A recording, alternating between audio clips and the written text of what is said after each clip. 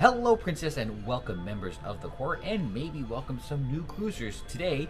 In maybe a real quick how to cruise, we're going to talk about going ashore. Now, this is going ashore without an excursion. That is a slightly different process, but this is what I'm doing here in Puerto Quetzal, Guatemala. I'm just going to head ashore, walk around the little tourist area, and then back aboard the ship.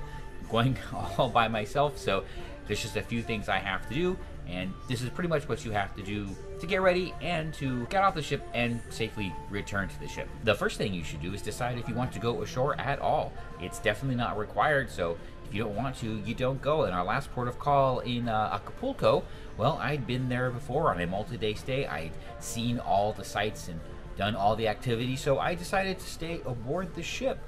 Well, here in Puerto Quetzal, I've never been to Guatemala before, so this gives me a great opportunity to grab the country credit and stretch my legs off the ship for an hour or so. Now that you've decided to go ashore, next thing to do is check your cruise guide for that day to update yourself on any arrival and departure times. Here on the Freestyle Daily, they are printed up here in the yellow bar, and it tells me that, well, today's forecast is 88 degrees. Oh, wow.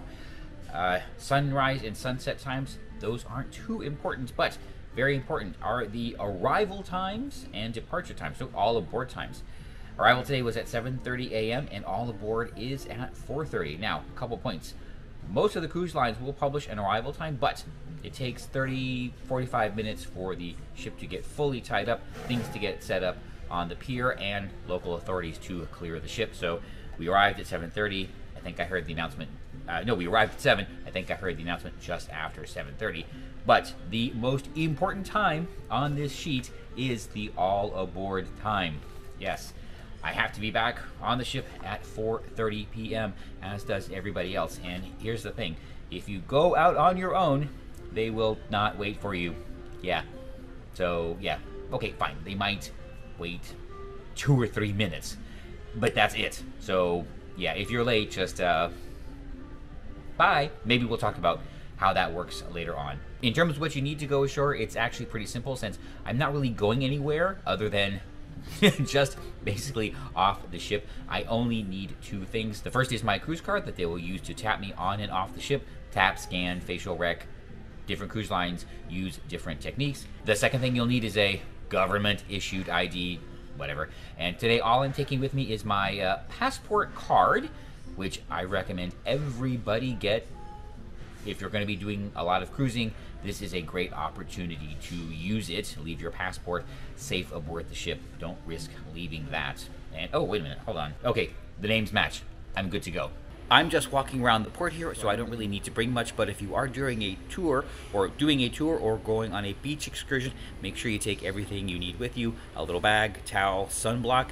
You can take water off the ship, but they really don't want you bringing it back on board. So if you do have a refillable, please make sure that's empty before you go through security. Otherwise, you're going to hold up the line for everyone, and they will hate you for the rest of the cruise. As you're getting ready in the morning, listen for any new announcements because arrival and departure times can change depending on, well, a lot of factors outside the cruise line's control. So the cruise director will come on the, well, on the PA system and remind everybody what the exact times are. So definitely pay attention to those. Again, all aboard time is the most important time you need to know about. Future me here real quick, something I totally forgot to put in the original cut, and that is your passport when you go ashore.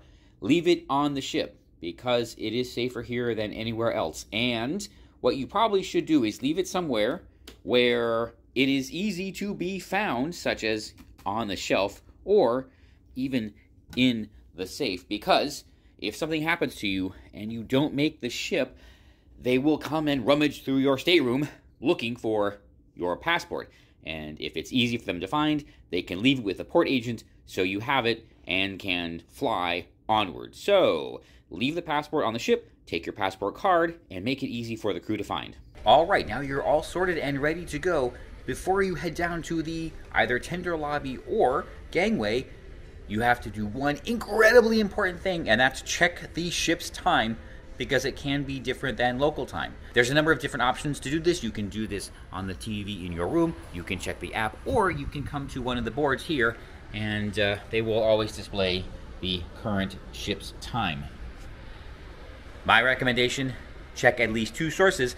because I have had it happen on 2 different ships where the clocks all had a different time. Now that you know what the ship's time is, and you haven't done this before, it's time to find out where to get off the ship. And it will be labeled different things depending on, well, how often they update this. But the tender lobby is usually a good indicator. Either the tender or the gangway is going to be there. So we're headed to deck 4. If you're taking the elevator down when you board, be on the lookout for a button that says either gangway or tender, and there it is. So that's what we're gonna hit, and that should take us where we need to go. Some ships, it's a different place. And before you head down, pay attention to whether or not the gangway or tender is going to be forward, midship, or aft. You're on Norwegian Bliss, it's always been here midship, but well, that can change too. Heading out, have your cruise card handy. And again, as you leave the ship, check the all aboard because it can change. And that's it. Here on Norwegian Bliss, they have deployed a facial recognition system, so you just stare into the cold eye of the camera and it takes care of the rest. But you definitely still need your card and a government ID, and I am off the ship. All right, let's head. Well, technically we are in Guatemala, but I want to set foot on land first. That's when it counts. When you're done ashore, it's time to head back to the ship. I try to do this without dropping the camera in the water. It's same process, mostly in reverse. We did the scanner back there, but they're gonna check you again when you board the ship. This is where they will check you for liquids and stuff like that. They will check alcohol usually, although on this cruise they have been announcing that it's prohibited. So I haven't asked about that, but I think it's just warning people that if they do bring it, they're going to have to check it in. All right, directed to the gangway, and well, this pier is kind of low. We're way up there. All right, so this is where, yeah, I gotta turn you off until I'm back aboard. And we are back aboard pretty easy, except for one thing.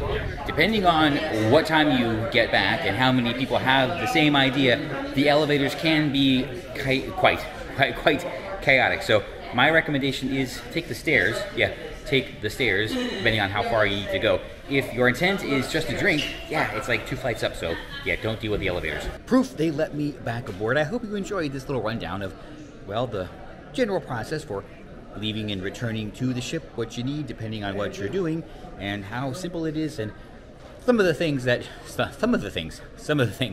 you definitely need to be aware of before heading out. And well, you know what? Quick trip, but here I am in Guatemala, got the credit, and despite the fact that, well, didn't do any tours, didn't go further than the little port area here, I'm satisfied.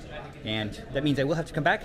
Got a couple of things I do want to do here, but I will be back, and that is why I am thankful for my problems.